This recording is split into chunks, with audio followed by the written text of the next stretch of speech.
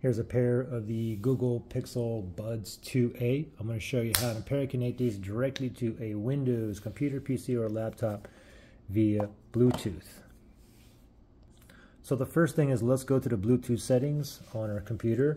So bottom left-hand side, I'm just going to type in Bluetooth, do a search for Bluetooth and other device settings right there. Let's go ahead and select that. Now from here, just make sure you tap on Bluetooth and other devices right there. Make sure Bluetooth is turned on, and then up here it says add Bluetooth other devices. We're going to tap on that plus sign right there.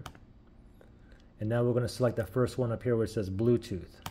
Okay, now you see this line going across here, that blue line is searching for devices that's in pairing mode that is near me. So now we got to hurry up and put these in pairing mode.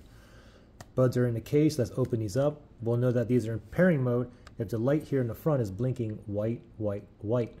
I get a solid white light. The reason why I get a solid white light is because I'm connected to one of my iPhones or my TV, so I'm going to manually put this into pairing mode.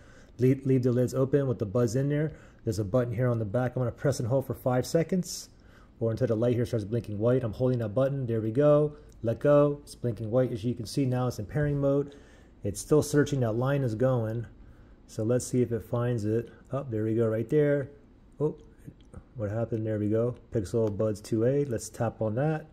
So it's connecting. Device is ready to go. And we are now connected. And you can see under audio it says connected. And I have 100% battery juice remaining on here. So there you go. Pretty simple. Now, if you had issues pairing or connecting these, you can always factory reset these. If you need to do that, look below in the description area.